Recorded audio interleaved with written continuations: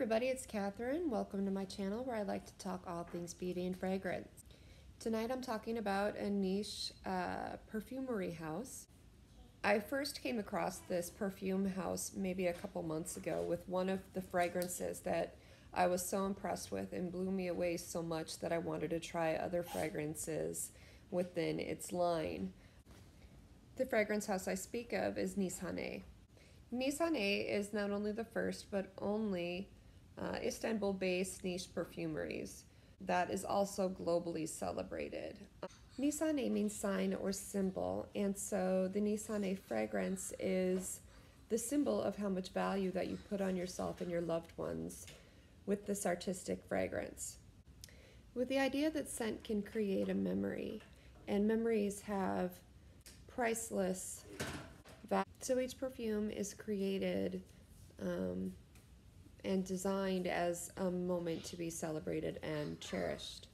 Nishane is gathering a following by storytelling with these fragrances. Collections such as Collection Rumi, inspired by the quotes of the philosopher Rumi. Shadow Play Trilogy, inspired by traditional shadow play, known as Karagas and Hasavat.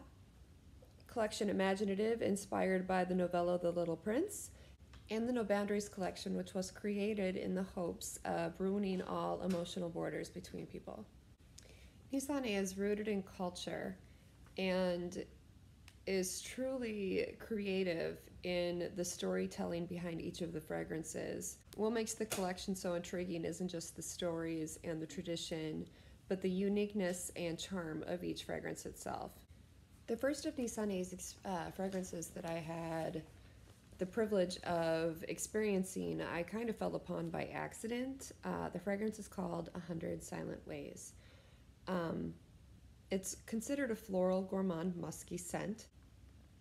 The perfume is said to be a tribute to all the most liked perfumes in the history of perfume making.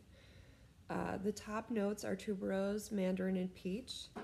The middle notes are white jasmine, gardenia, and orris, and the base notes vanilla, sandalwood, and vetiver.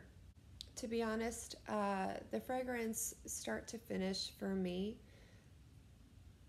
maintained basically the same overall scent, and that was the smoothest, purest, soft vanilla scent that I have yet to experience.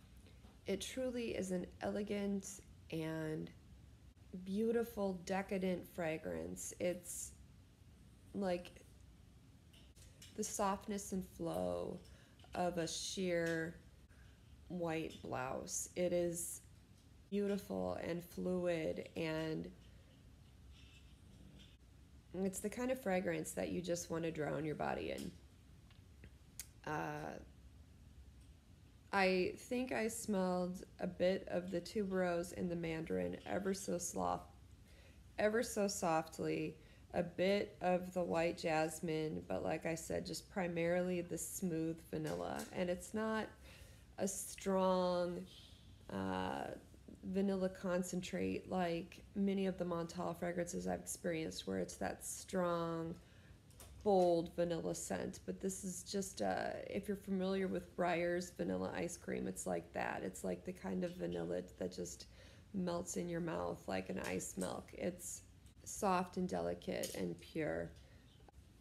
Unfortunately, you can't really purchase Nishane on that many sites so far. I have found it on the Nishane website itself, nishane.com.tr. They also have it on soavantgarde.com. There are select fragrance boutiques that I'm sure might carry it. If I wasn't romanced enough by the scent itself, when I looked at the Nishane website, they had listed a quote by the 13th century Persian poet Rumi and paired it with the fragrance, quoting, "I closed my mouth and spoke to you in 100 silent ways."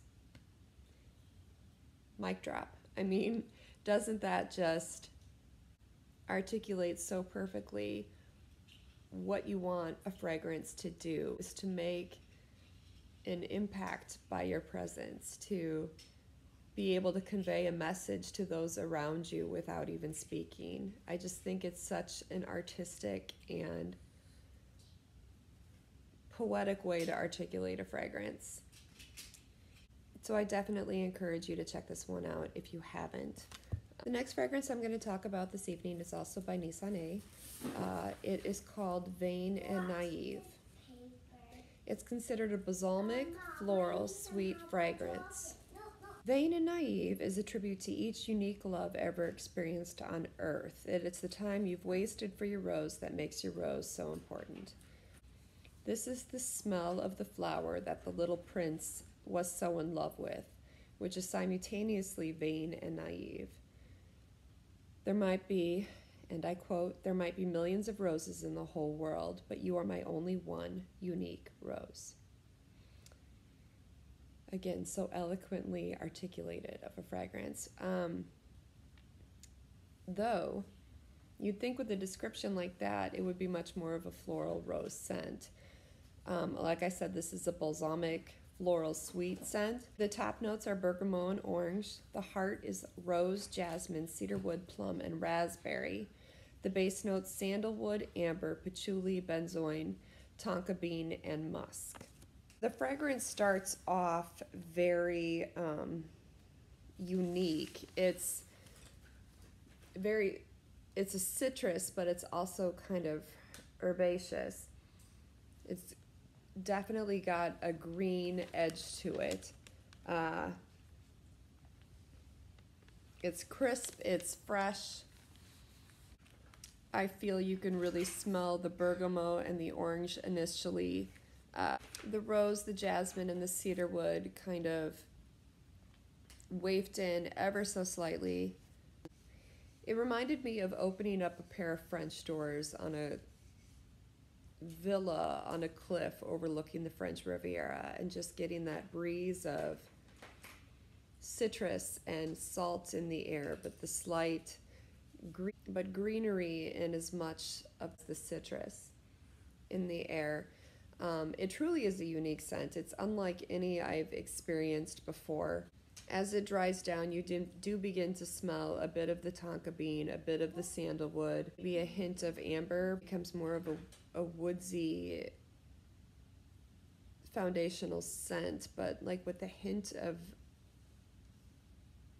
bitter citrus. It's a very unique fragrance. Unfortunately, with both Vain and Naive and 100 Silent Ways, there isn't much silage, there isn't much longevity in the fragrance. They last a couple of hours. I'm trying to figure out a way of maybe pairing it with a body oil. They do also carry a body oil in the 100 Silent Ways as well as some hair fragrances. But I enjoy both of these fragrances so thoroughly that if you're looking for a fragrance that really makes a presence, where you really leave a strong scent trail or really have a presence fragrance-wise in a room, these are not going to be your go-to fragrances. These are soft, these are intimate fragrances where they have a more subdued presence, a more intimate situation of a scent. I have some other Nishane fragrances that I intend to review. However, I wanted to keep these two together because they are so unique. I know vanilla as a note is not unique in a fragrance. There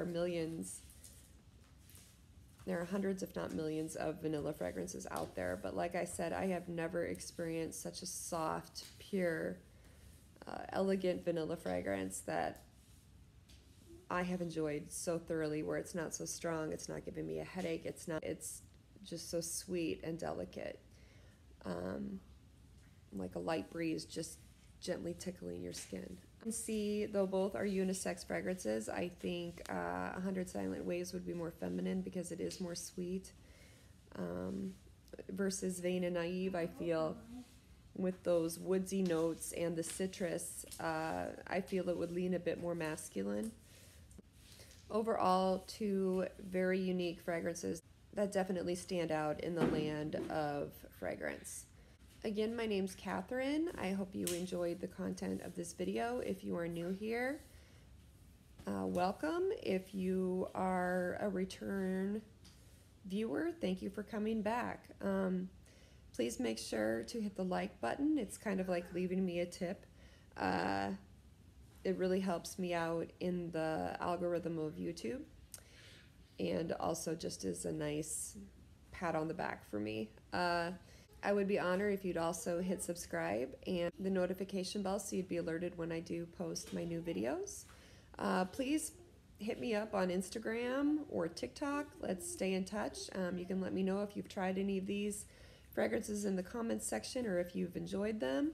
Please leave me a comment if you've experienced these fragrances or if you've experienced one where you feel like it would be similar to these two. I'd love to learn more from you or experience a fragrance I might not ordinarily have done so. So I hope you've enjoyed this video, and I look forward to seeing you again soon. Thanks.